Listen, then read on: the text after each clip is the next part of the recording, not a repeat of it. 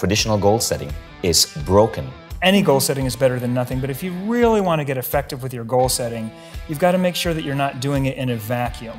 And what I mean by that is just focusing on one or two categories of your life, because often, Vishen, a career goal that you set could be completely counterproductive to a family goal that you might have, or completely contradict a health and fitness goal. There can be a lot of tension between goals when they're just set in a vacuum. But when you have a crystal clear vision for the life that you want to be living, where you know exactly where you're taking your entire life, the person you want to become and the life that you want to live, then all of your goals are aligned. They're all directed at the same target. The energy of those goals are sort of flowing like a river in the same direction.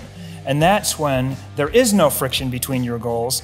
A win anywhere becomes a win everywhere, and we've found that it's just infinitely more effective than traditional goal setting. For sure. And if you don't have a life vision, you could make a million different decisions, and they could take you in a million different ways. But if you know where you're going and you know your life vision, then you have a rudder, you have a North Star. And each goal that you set is a piece of the puzzle. It's a piece of a much bigger picture. They're not just all disconnected pieces all over the place. They add up to something. It's integrated. That's exactly right. That's why it's so critical to know what your ultimate destination is before you sit down and set a bunch of goals. And what I love about what you guys are doing with Lifebook is that you don't just have someone look at goals in the most common areas, which for the average person living in the Western world is career and finances, right? Yep. You're looking at 12 different categories. That's correct.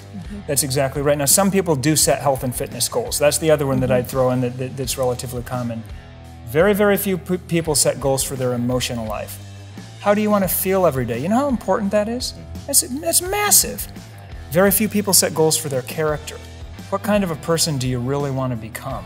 What kind of character traits do you want to cultivate in yourself? That's a big one. That can completely change your life. Very few people set love relationship goals. Where do you want to take this? Right. Or how about parenting goals?